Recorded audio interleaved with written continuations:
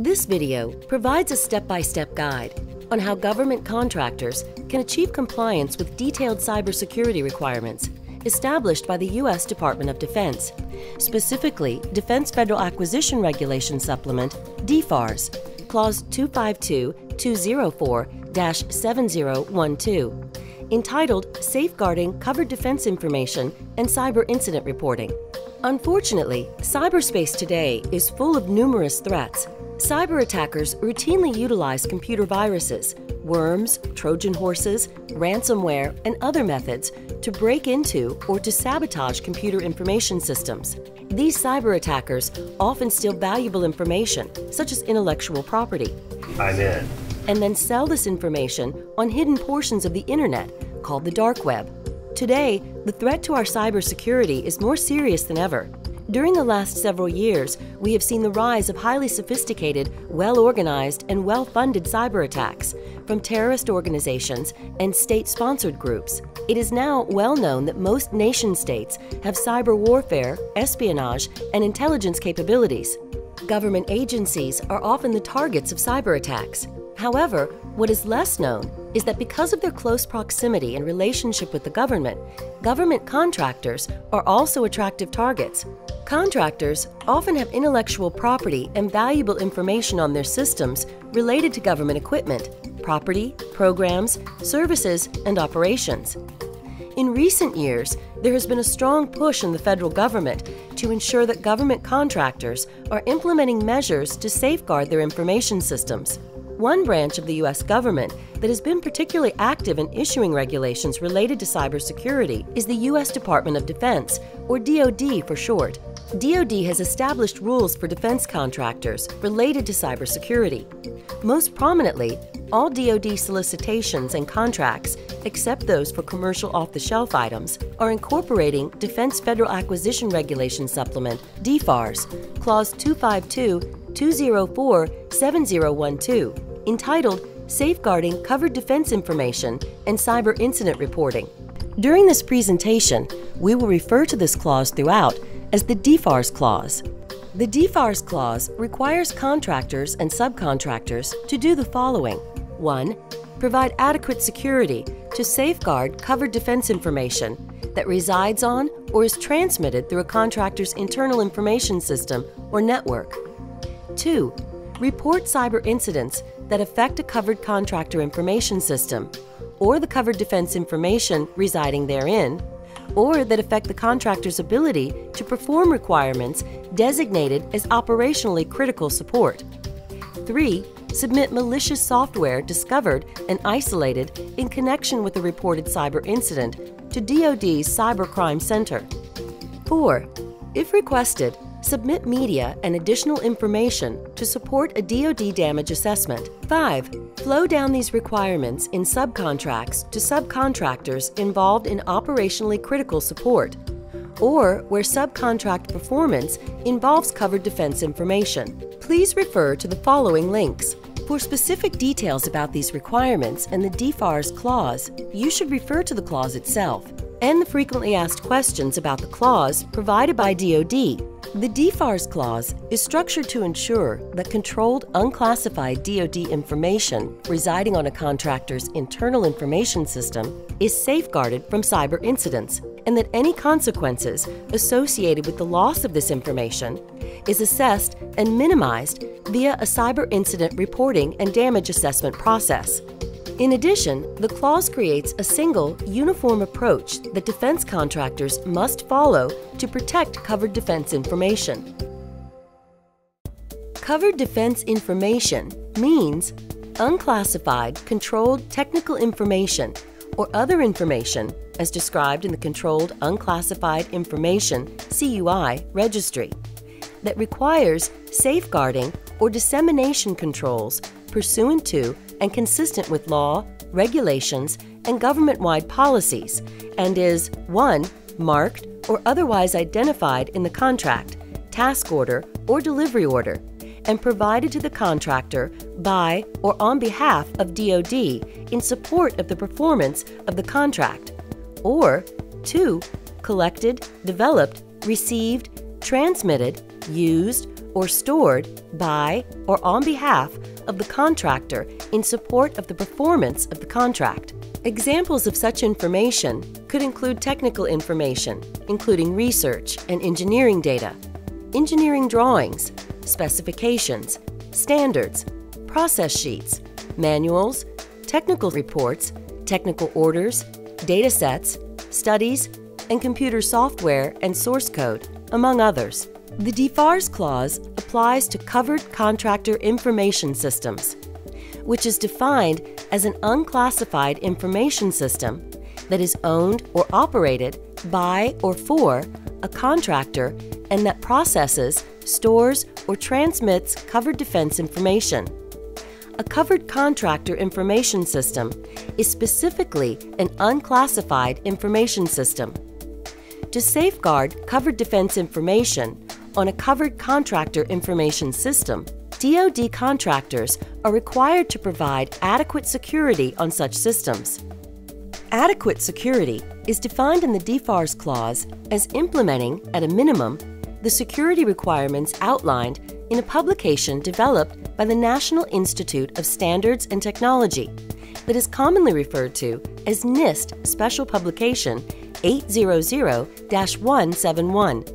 You can download a full copy of the latest version of NIST Special Publication 800-171 at this link.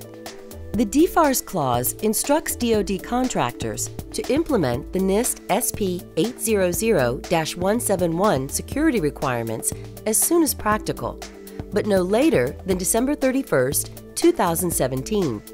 It is of paramount importance that defense contractors comply with the provisions of the DFARS clause if covered defense information resides on or is transmitted through their internal information systems or network.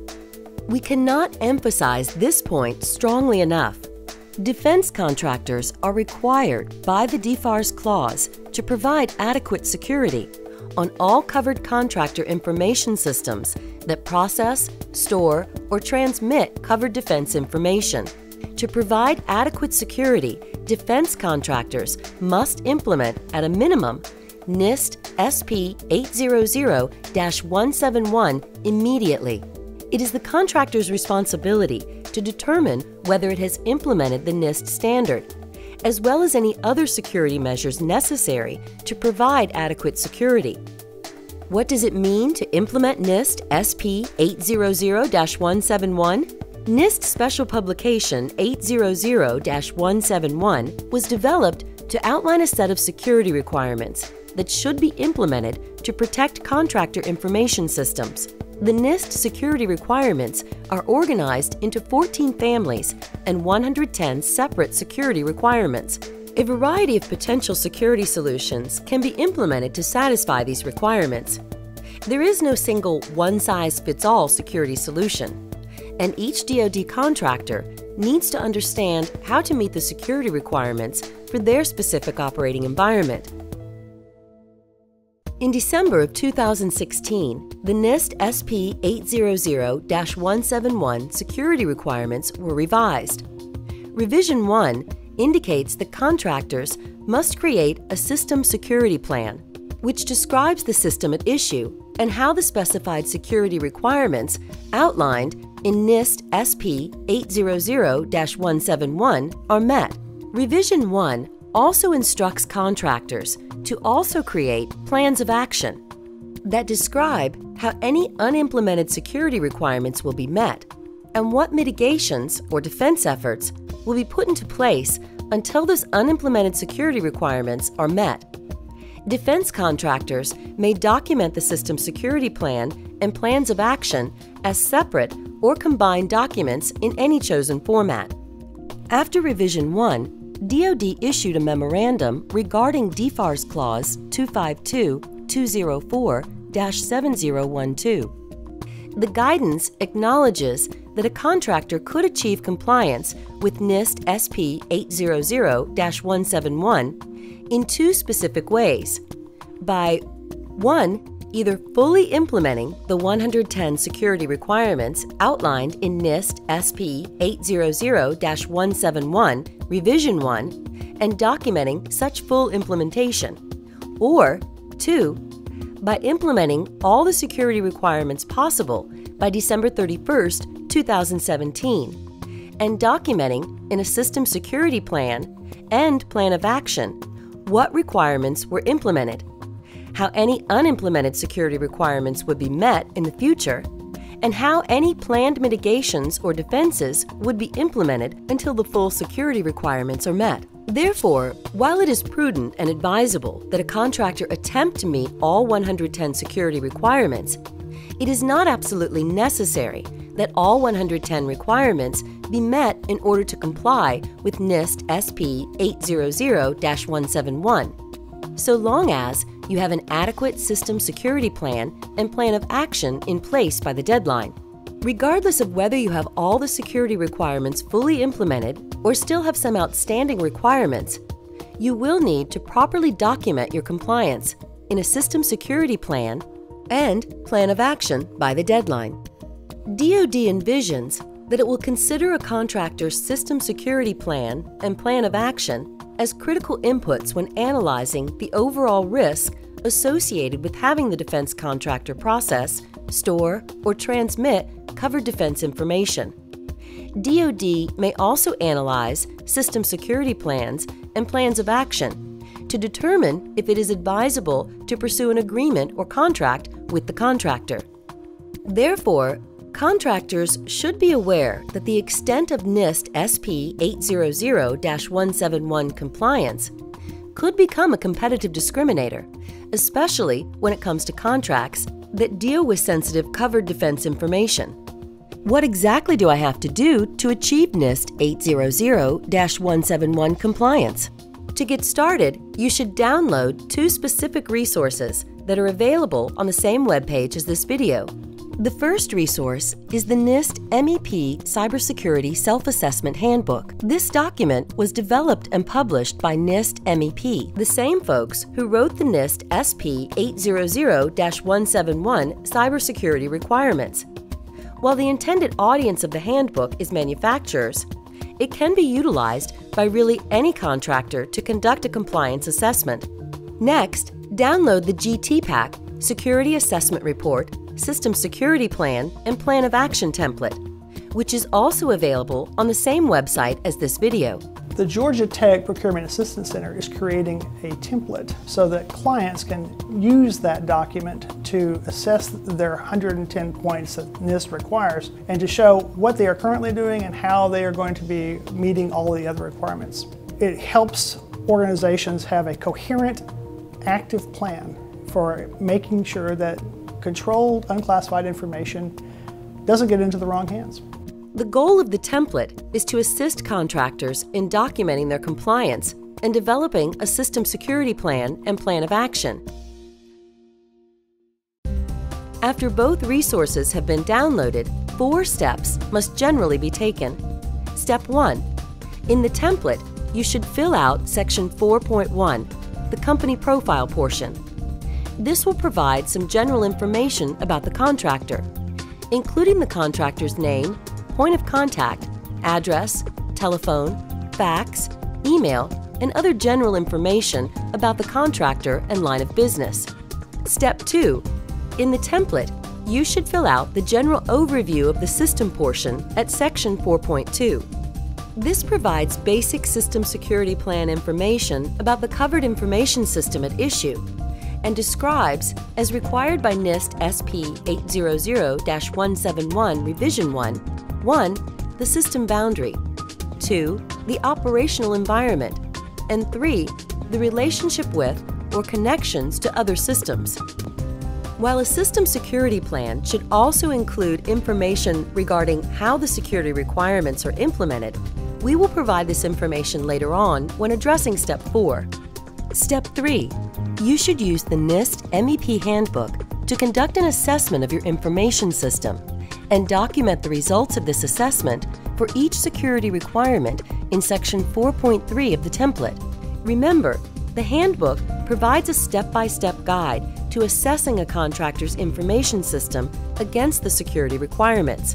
While you will use the handbook to conduct the assessment, the results of the assessment are to be marked, recorded, and documented for each of the 110 controls in Section 4.3 of the template for each requirement. Specifically, you are required to indicate whether your company fully meets the security requirement, yes. Your company does not meet the security requirement, no. Your company partially meets the security requirement, partially. The security requirement does not apply to your company's environment, does not apply. Or, your company has taken an alternative but equally effective approach to meeting the security requirement, alternative approach. The documentation in the template regarding what requirements are met or not met is sometimes called a security assessment report because it includes information which can be used to determine what security controls are implemented or not implemented. Step 4. Finally, in the template, either during the course of the assessment or shortly thereafter, you must provide detailed answers to the system security plan and plan of action questions for each security requirement listed in Section 4.3. Remember, contractors are required to have a system security plan that outlines what NIST security requirements have been met and a plan of action that describes how any unimplemented security requirements will be met and how any planned mitigations will be implemented. Your system security plan and plan of action may be combined into a single document. We have designed the system security plan and plan of action questions in Section 4.3 to elicit the required information. Therefore, if you fully and precisely answer the questions for each security requirement, you should achieve compliance. In summary, you should review each requirement listed in Section 4.3 and answer the security plan and plan of action questions. By answering the questions and providing the required information for each requirement, you will be creating the required system security plan and plan of action needed to achieve compliance. Specifically, a completely filled out Section 4.0 through 4.3 of the template will result in the creation of a security assessment report of what NIST SP 800-171 Revision 1 security controls have been implemented or met. A system security plan that details the system boundary, the operational environment, the relationships with or connections to other systems, and how the security requirements are implemented or how the contractor plans to meet these requirements, and a plan of action that describes how any unimplemented security requirements will be met and how any planned mitigations will be implemented. Government contractors nowadays abide by NIST 800-171 because in the near future, you're going to be great on that as far as being awarded contractors. When you go a proposal to get some new work, they're going to look at what your NIST certification say compared to ones that does not have a NIST implementation. That may be a mitigating factor that you don't win a contract because contractor A does have it and contractor B does not have compliance measures set in place. So who's most trustworthy for the government to trust in is the one who has NIST standards. If you are a contractor and need assistance in completing any of the 4 steps mentioned above, including the NIST MEP assessment, or need help filling out the provided template, we encourage you to contact your local Procurement Technical Assistance Center. You can find a list of the PTACs in your area on the Association for Procurement Technical Assistance Center website at the link provided. For Georgia-based companies, you can contact the Georgia Tech Procurement Assistance Center, or GTPAC. GTPAC's website is www.gtpac.org. If you are a manufacturer, you should reach out to the local NIST Manufacturing Extension Partnership, or MEP program. There are MEP centers in all 50 states and Puerto Rico that are dedicated to serving small and medium-sized manufacturers. In Georgia, the local MEP is Georgia MEP. Georgia MEP's website is www.gamep.org. Georgia MEP can help Georgia-based manufacturers get through their compliance process as well. Thank you for viewing this special presentation. Good luck, everyone, in meeting the cybersecurity requirements. If you need assistance, we are here to help.